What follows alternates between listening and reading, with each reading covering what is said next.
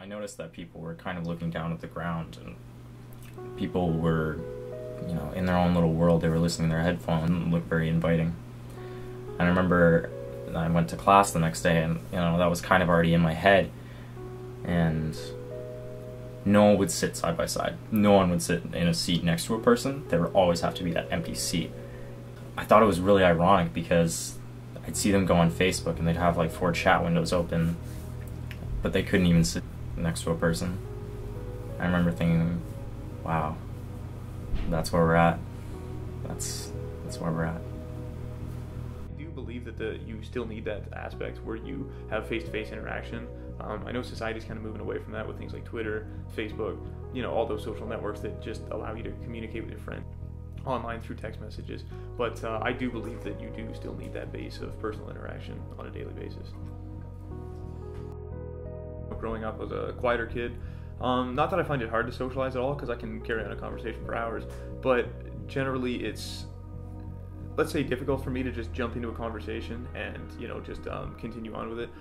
I definitely have a lot of self-consciousness, care about what people think, things like that, so it's harder to just get out there. Not to mention I don't really have an overly outgoing personality to begin with. Online, I would say it's the exact opposite. Obviously, as I mentioned before, you have that anonymity with the internet, so you can really just kind of, let's say, be whoever you want to be. Not that I become someone else completely, but it's just you, I feel like that anonymity kind of shields some of the insecurities that you have. I would say I'm, let's say, a happy medium in between, leaning towards introverted normally, but online I don't really have any problem being an extroverted person.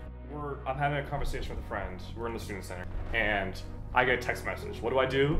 I fucking answer it. I don't care if we're like best friends ever. That's so rude, and people do that. That's the worst. Don't answer your phone when I'm talking to you. In my world, it's never been like, hey, listen, this needs to happen. You need to go and talk to this person. I've never been like, I can't do that. It's never been like, there's never been such a permanent barrier, such like this huge barrier for me socially, just to say, hey, whatever, right? A woman's out and she's doing her thing, and she sees a guy with headphones in and a guy who's, sitting around looking at something, right? Just forget every other factor. Forget like their looks, the way they dress, their hair, whatever. Who do you think she's going to go and talk to if she had to go and talk to one person? It's not going to be the person who's in their own worlds, because you're not, when you're in your own world, when you're involved with your own technology, because it's what's doing it in this case. It's less inviting. You're less open to a new connection.